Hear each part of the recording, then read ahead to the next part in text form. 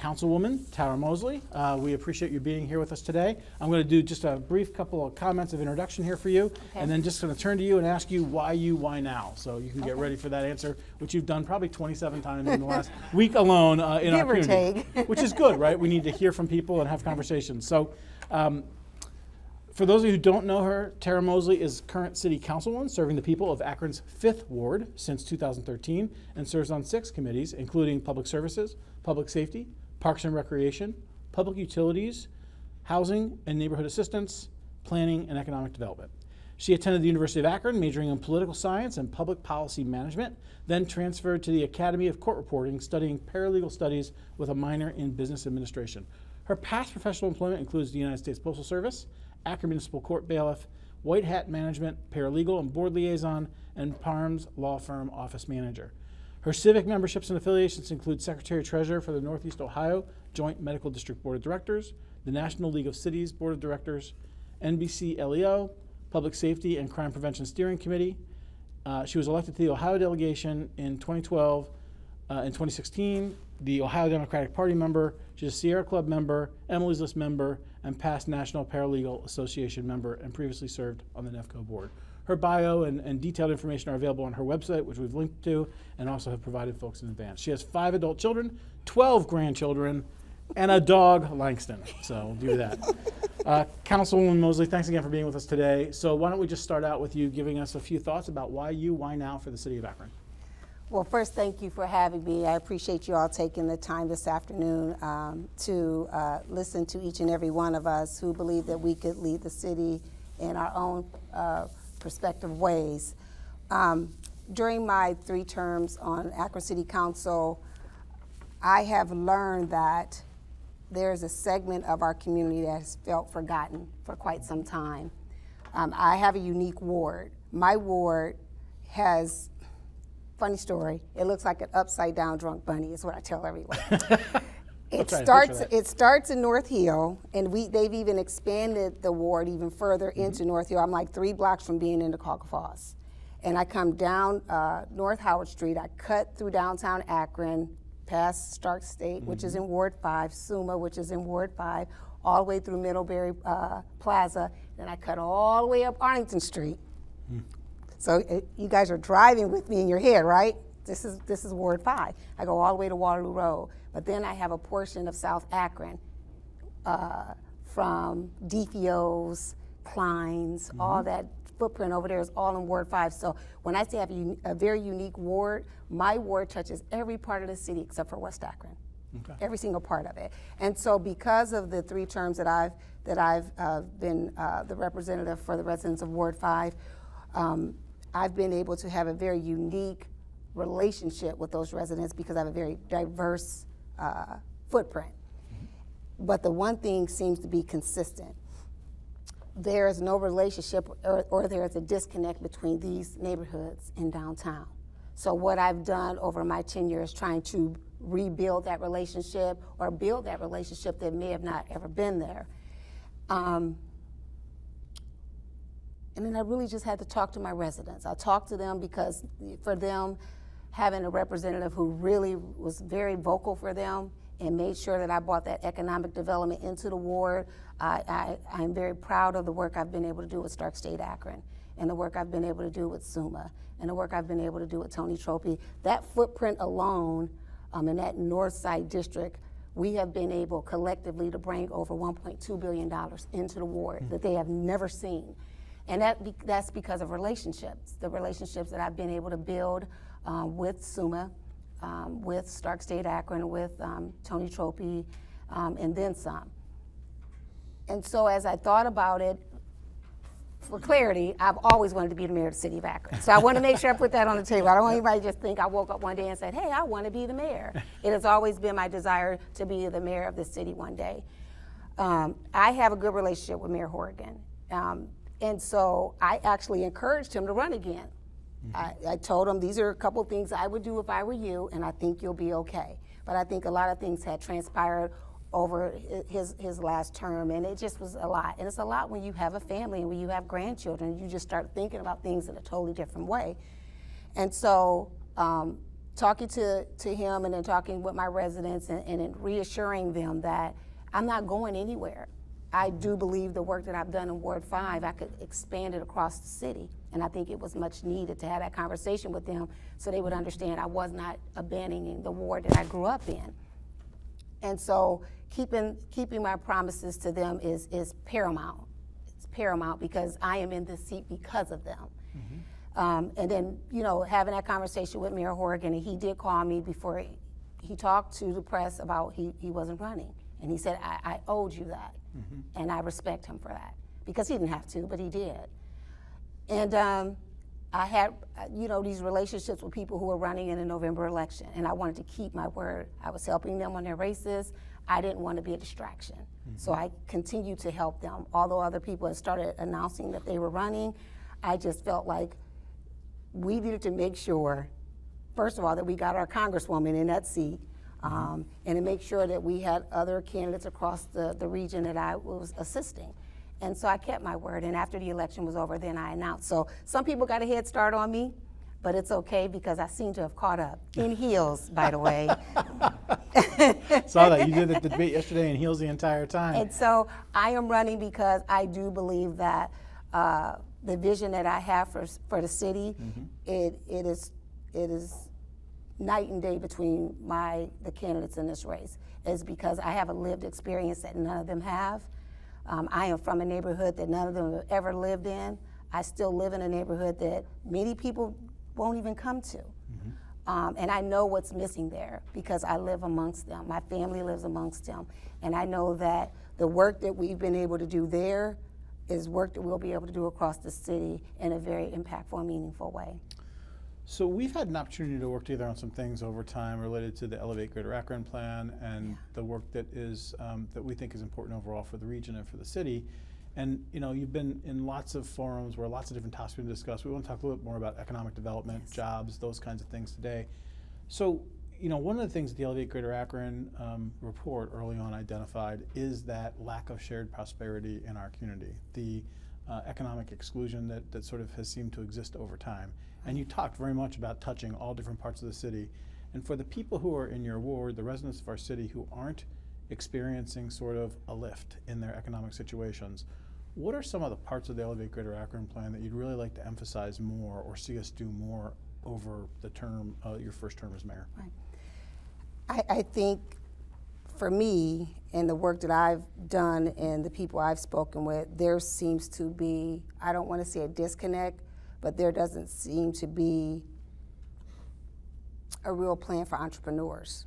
Our entrepreneurs feel like they've been left out of the equation. And even when I talk about, even with the city and the way we finance certain small businesses, there is no pathway in there for entrepreneurs or even a small business owner. If you don't have over 3 employees on the payroll, you are excluded from a lot of these funds that they offer, but they'll offer you a loan. So why in the world would we offer an entrepreneur or someone who is just starting out a loan instead of giving them a hand up, you know what I mean, just so they can be prosperous and they'll stay here in the city. And I think that we have to work better as a city with that, and I think if we really are intentional with the Elevate Akron plan, making sure that those entrepreneurs are given the resources to be successful. And a lot of people, sometimes they hear resources, the first thing they think is, oh, you just want to give them free stuff. No, that's not what we're saying. We're saying that a lot of these entrepreneurs and small business owners, they need someone to help them with a business plan. They need a business model. A lot of them don't even understand that.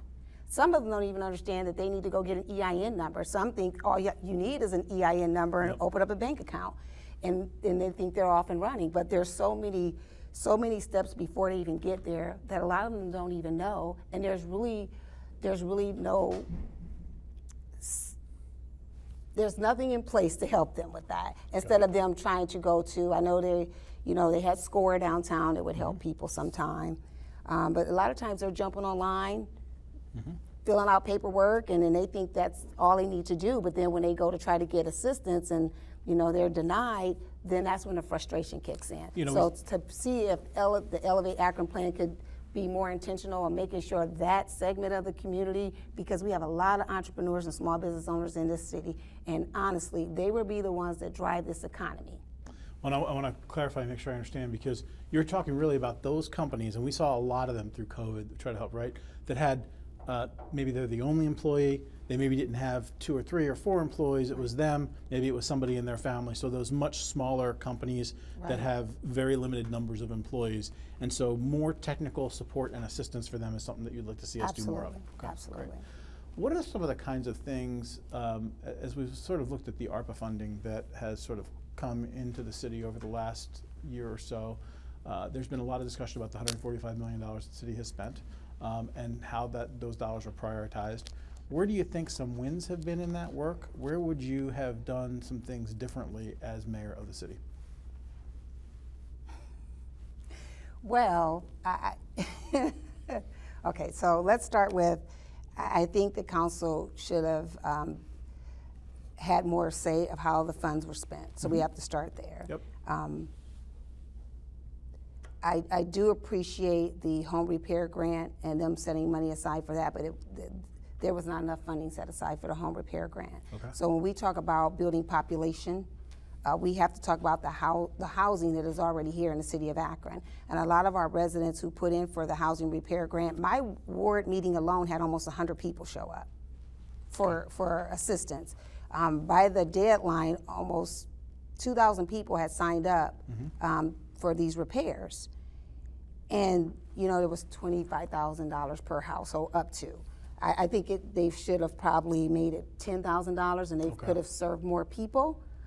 But a lot of those individuals who were in Group A, they're now in Group B. Some of them have been told they're going to go into a lottery system, and a lot of them are elders. Okay. So I think we should have funded that part of the city's ARPA initiative better. The gun violence prevention funding that they gave out, I think it was like $1 million. Some of these organizations are out here doing great work, but I think that it should have been more than just throwing money towards these organizations to say that we're combating gun violence, because a lot of these organizations I've never seen in my neighborhood. Okay. And so when we talk about, don't just say we're doing things, but there has to be a metric that has to be met. How is this positively benefiting those neighborhoods? Instead of just saying, well, we did give money to that, but what did the money do? You know, and so as you think about the way that the money was just, I mean, we'll never see this kind of money ever again. Right. And to just give it all away like that without a metric being in place, to me it was problematic. But I think that if council would have had a say and a voice, a lot of these initiatives probably wouldn't have went forward, or they would have went forward with more funding. So some of them needed more funding, definitely the housing repair grant. I think we got some pushback on using some of the funding for flock cameras. But again, someone who lives in those neighborhoods that has been negatively affected by violence, I've seen the reason for the flock cameras going in the community, and I did have a couple of activists that were very upset with me voting on it, but I said, you guys don't live in my neighborhood. Right. I understood why they needed to be there. And so there's some say that there may end up being a couple $1 million left at the end for the next administration. I do hope that if that's the case, that we use it to help a lot of our small business owners, because they need it, especially the ones in downtown. So talk about that for a second, because you have lots of neighborhoods that you're connected to. We do have a core downtown that sort of also we want to see investment and development in. You mentioned earlier when we were talking the Lock 3 groundbreaking today. That's an important asset for us. How do you think about a vision for our downtown and what our downtown is to the community? And what would you like to see us do more in terms of investment in downtown and in our neighborhoods? Well, I think the $20 million investment from the Knight Foundation to the Polsky building, we have to build on that. Yes, we're on this is our 3rd time something that in downtown Akron is going to shut downtown down. How does that affect those businesses down there? Most of those businesses that run across the Main Street corridor, they benefit from Lock 3 activity, but there will be no Lock 3 activity because we're getting ready to do our amphitheater theater remodeling. One of the businesses I just spoke with today, Unknown, they're new to downtown. And they said, what are they doing across the street? And I said, it's the Lock 3 groundbreaking. They said, what do you mean? I said, well, Lock 3 is not going to be there this summer. And these are the workers in there, and I could see the panic come over their face. And they said, well, where everybody going? I said, well, they're going to have different venues through other parts of downtown, but that walkability in that footprint right there, whether from Unknown to the Peanut Shop, to Baxter's, to Lockview, like they really benefit from that foot traffic. So what does that look like for them? There has to be a plan in place for them. There has to be a plan in place for those businesses inside the Malone building. I used to work in the Malone building with Attorney Parms. So when things in that footprint change, it affects everyone there. And we've had COVID affected, we had the Big Dig affected, now we're about to have Lock 3 affected. So we need to make sure that there are resources in place to make sure that those individuals can sustain during this time. Yet again, simple things. One of the businesses says they have to keep coming outside and putting money in the parking meter while they're working there. And they said, I'm working to pay parking so I can park in the front because they can't afford to park in the parking day. Those are little metrics that we as a city can meet to make sure that those businesses are able to be sustainable in that footprint, not just in that small print, all the way down to Market Street. You have to pay the toll to park there. So we, as a city, we need to think about how do we help them. Just little small things like that could help them. The parking deck, I didn't even realize that the cost of parking in a parking deck had went up so much for them. And it may seem like something that's small for us in this room, but for them, I mean, that's big, especially if you got 4 or 5 employees working there and you're paying these monthly fees for each person. That could be either I'm gonna keep 4 employees or I do have to now go down to 2 because now Lock 3 is gonna be closed.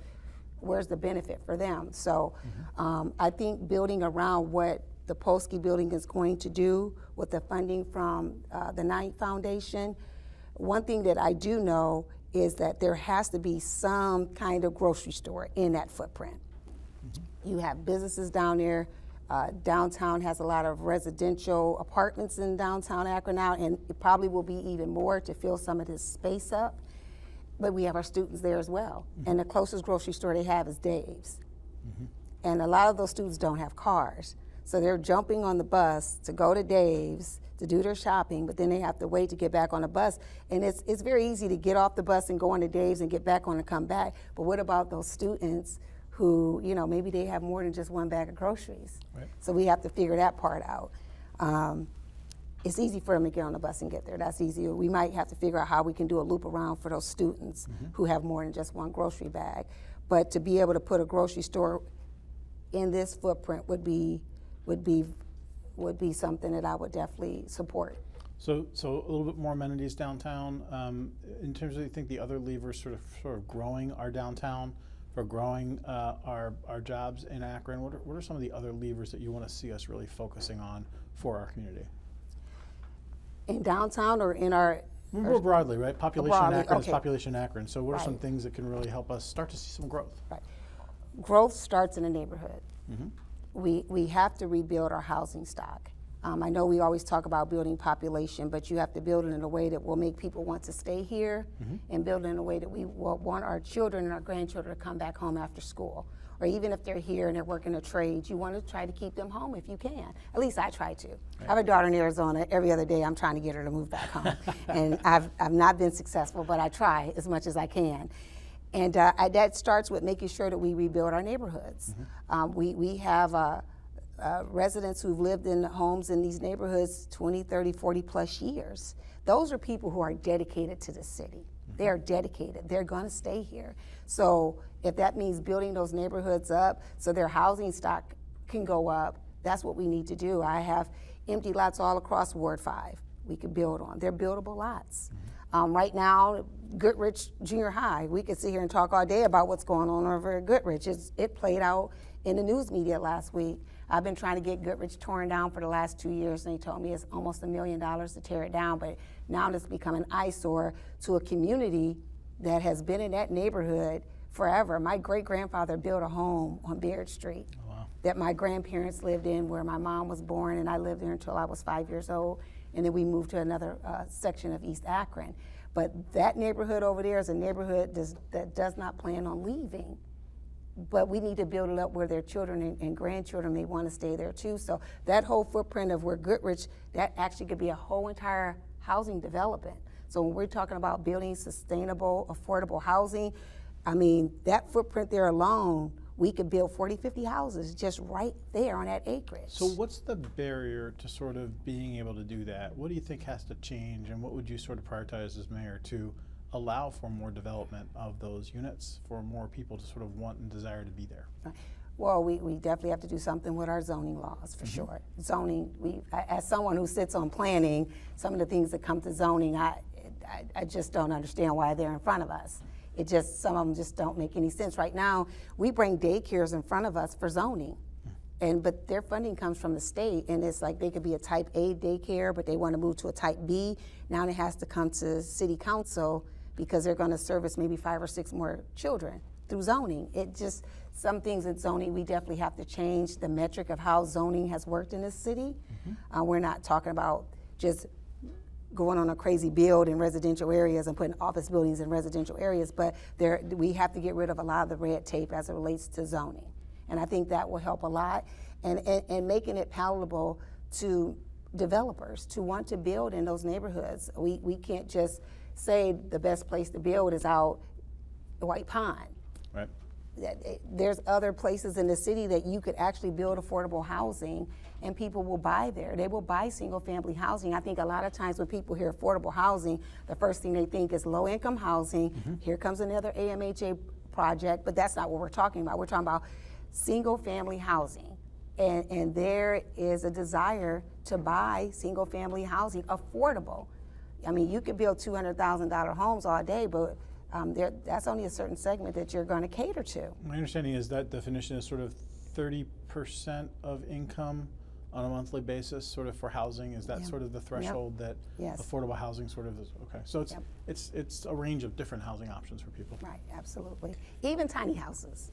I'm a fan of tiny houses. I visited LA and looked at their tiny house development, and it's beautiful. We just have to figure out how do we make that work in a community where we have 4 seasons.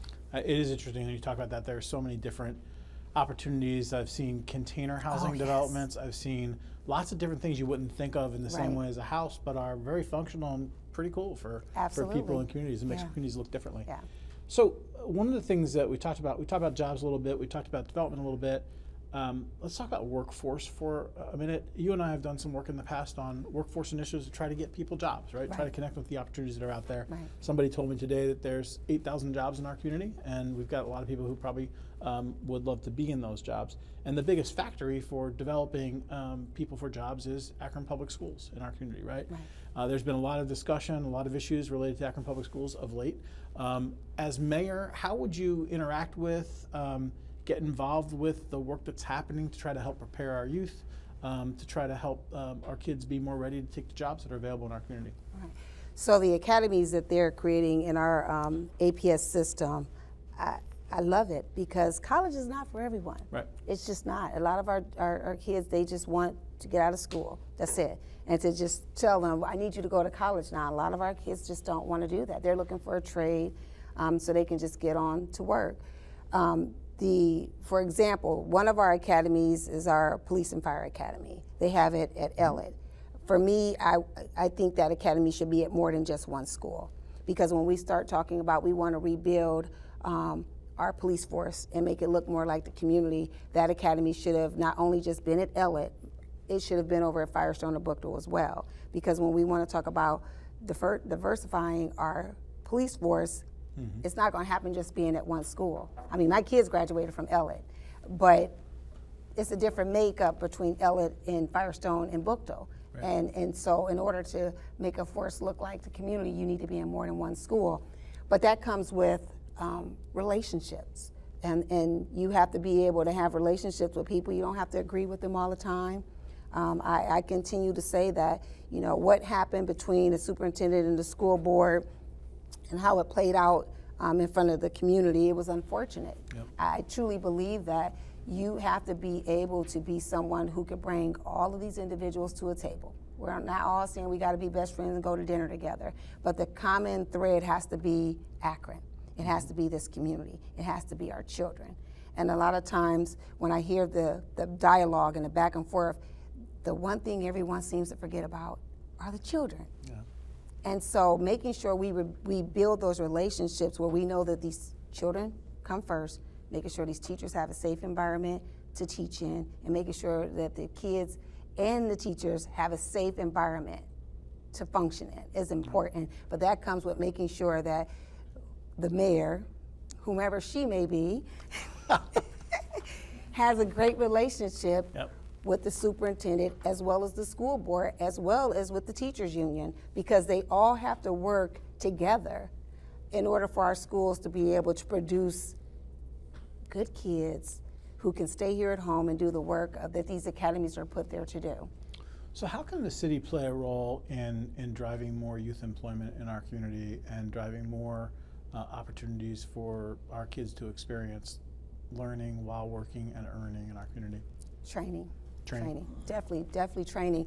When I was in high school many moons ago, many moons ago, we had an OWE classes. Mm-hmm. I was at Central Howard. We had a business class, we had a cosmetology class, we had a graphic arts class, we had a carpentry class, but we had an OWE class. And those were for students who only were in school a half a day, and they went out into the workforce.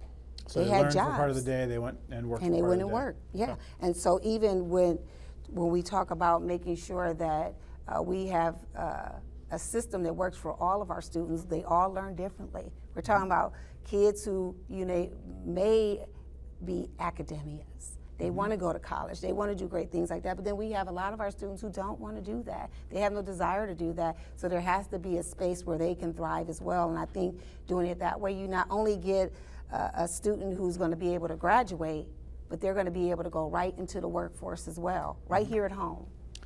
So as mayor, you get to decide sort of the team that you put in place. You get to decide the kind of key roles in your cabinet and your administration.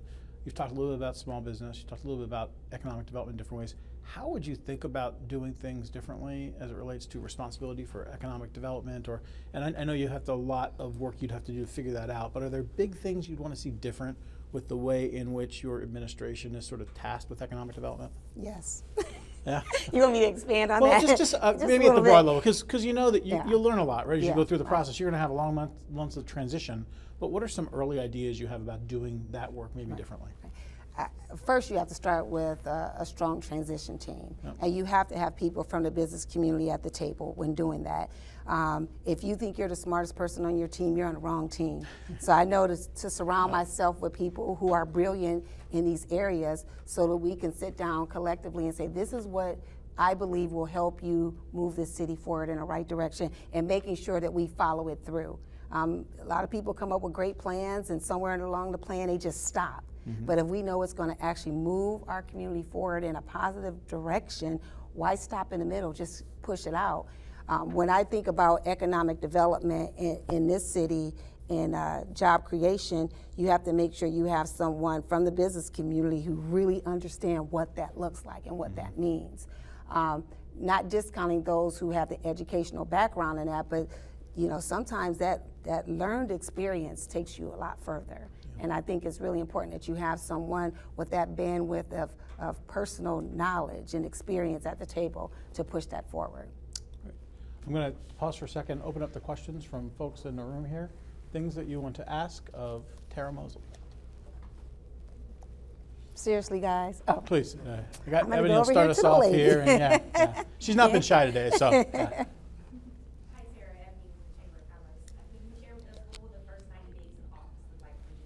So the question is, what do the first 90 days in office look like for you?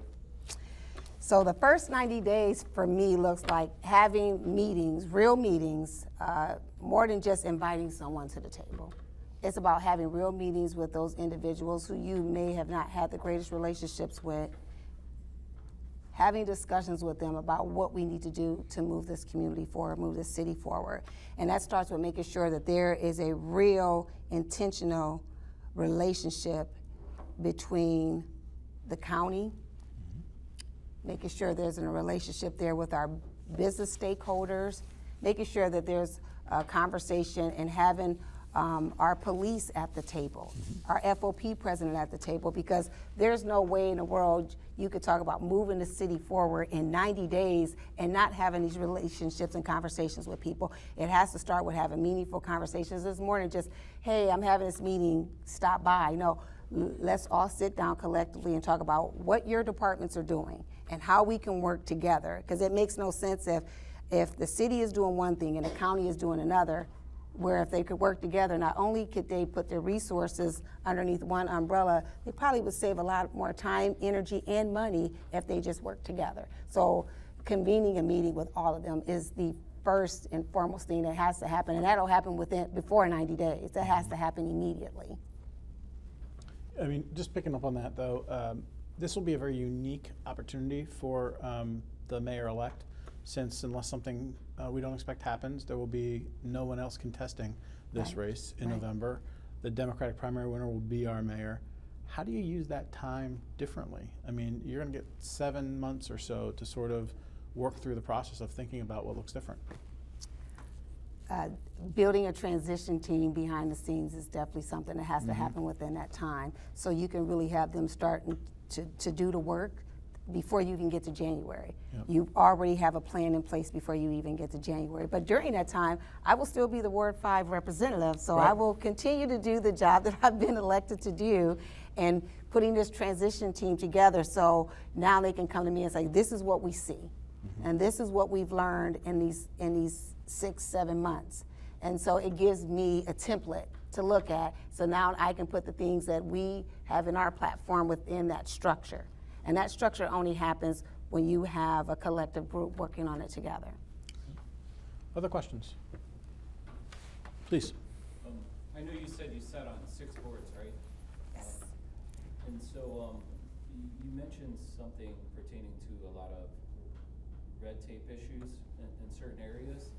So based off your experience of sitting on those boards, have you come up with ideas to address some of these red tape issues in order to streamline some of these processes that may be taking too long, or bring great ideas crashing to the ground because they're lost in translation? Right. So let me just repeat the question for taping, but I think the question is related to your experience that you have as city council person and working on all these different committees for the city. Do you have ideas about how to reduce the amount of red tape or difficulties that exist to sort of get things done, to invite in businesses to do the kinds of things that you want to do? Right. So the red tape for the city has definitely been an issue in a lot of our areas. One of the areas where I've realized there's a lot of red tape is when we talk about our housing and neighborhood development. Example, we'll have a resident who's been taking care of a lot, and they want to purchase the lot. They come to the city and they want to purchase the lot, and now here comes the red tape. The city wants to send out letters to everyone who may be adjacent to the property, giving them an opportunity to purchase a lot that this person over here has been taking care of the whole time. And then if there's back taxes, now the city has to involve the land bank in it, because now they got to do a foreclosure process. There has to be a way to streamline that process, especially when you have someone who's been taking care of the property the whole time. One of the things that we've been able to do as a city is we have these demo waivers. And this was something I was able to work on with Jason Segedy. We had demo waivers as I used to chair housing. It's probably why I don't chair housing anymore, because of this. and they would have the owner of the property would sign the demo waiver, and the city would tear the property down. It would be hundreds, sometimes $100,000, sometimes more than that. But then the city would give the property back to the person who signed the demo waiver. And I said, wait a minute, what?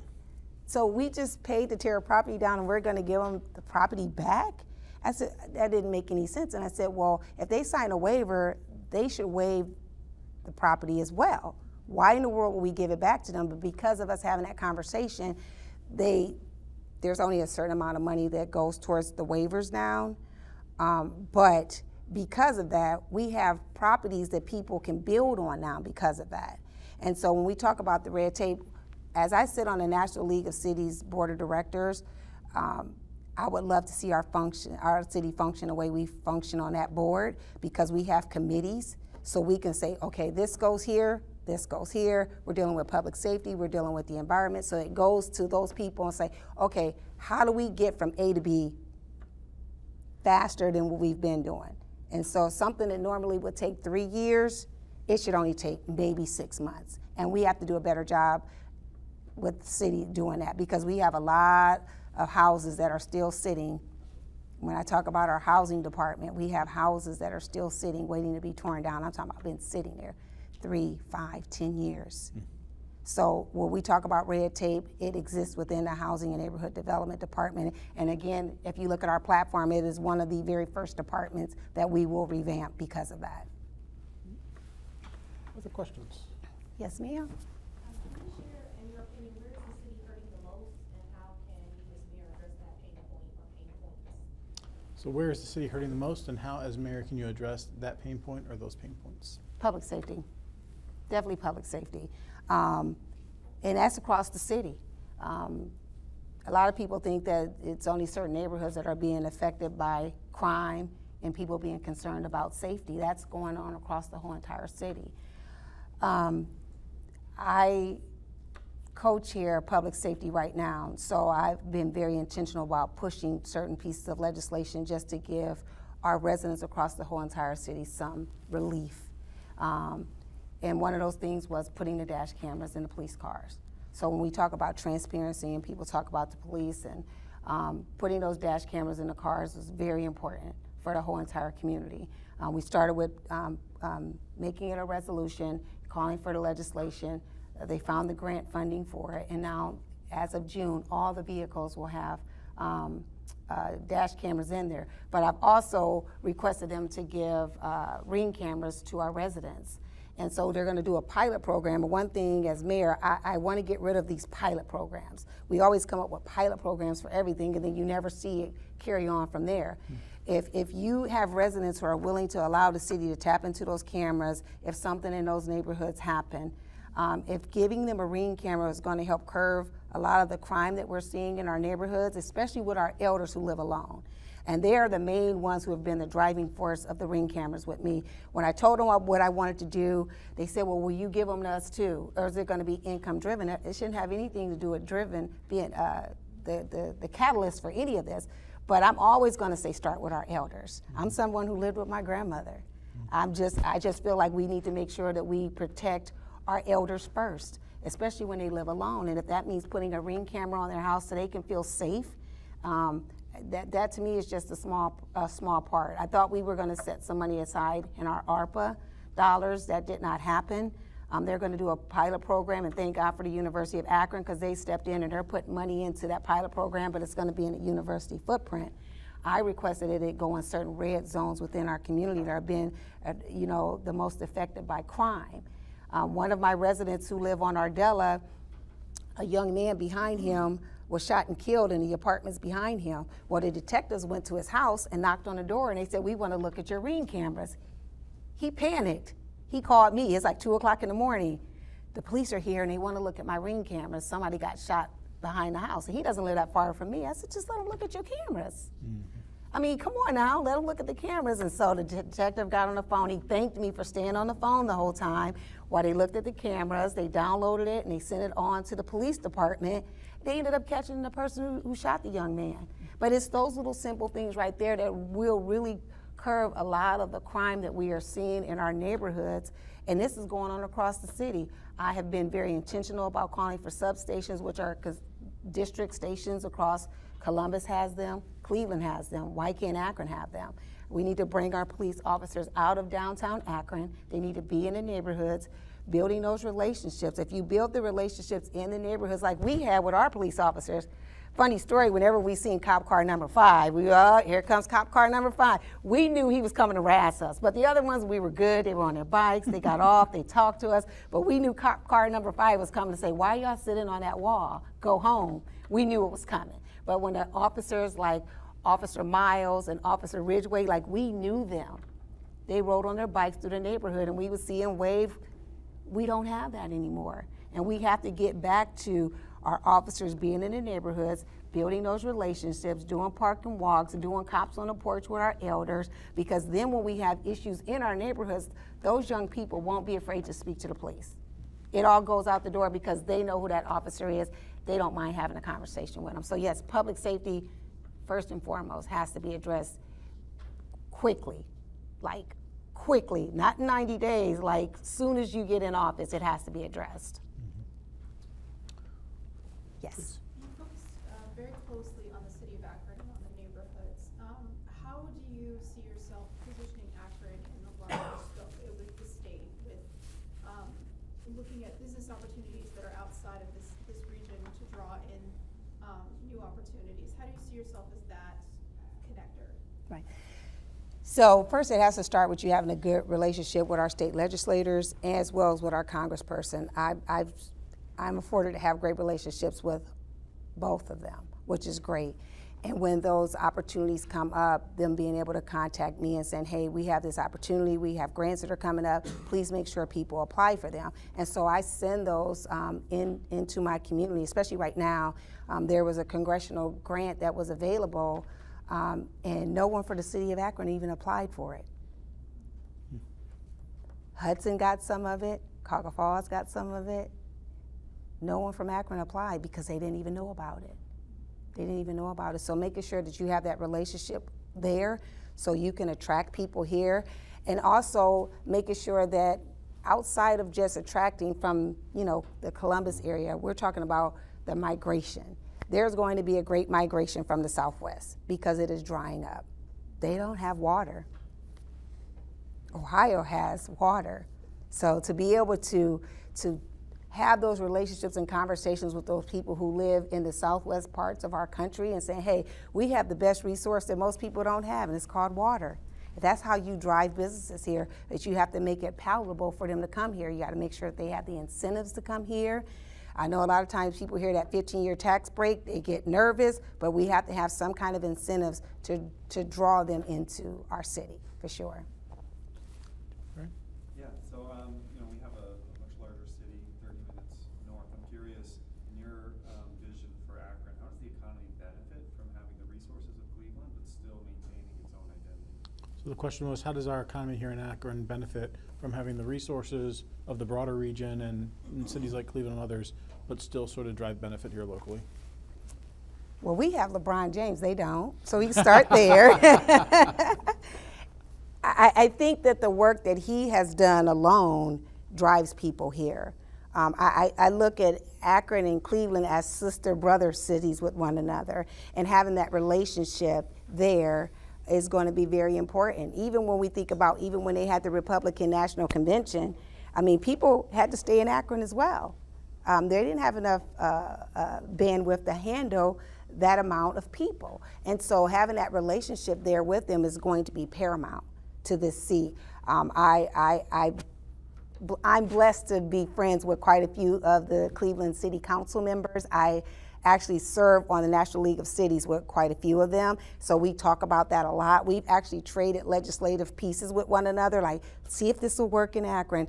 They are actually the people that I reached out to when we started talking about RIP medical debt, and I called them and I said, can I see your plan?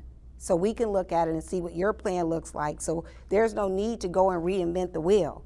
The wheel is already there. It's about us just picking up and running with it. But that comes with having those relationships there. So I'm not worried about people in Akron moving to Cleveland at all. I'm just not worried about that. But there has to be a relationship there and an intent that we can both benefit financially from our resources. Done. So, Councilwoman, you and I have ridden the bus together, and you are actually one of only a couple of Akron City Council people who have taken me up on the offer of coming and riding the bus with me and talking to people and seeing how that works. And I know one of the things, I'm gonna kind of put you on the spot here. One of the things that you and I talked about is, you grew up riding the bus.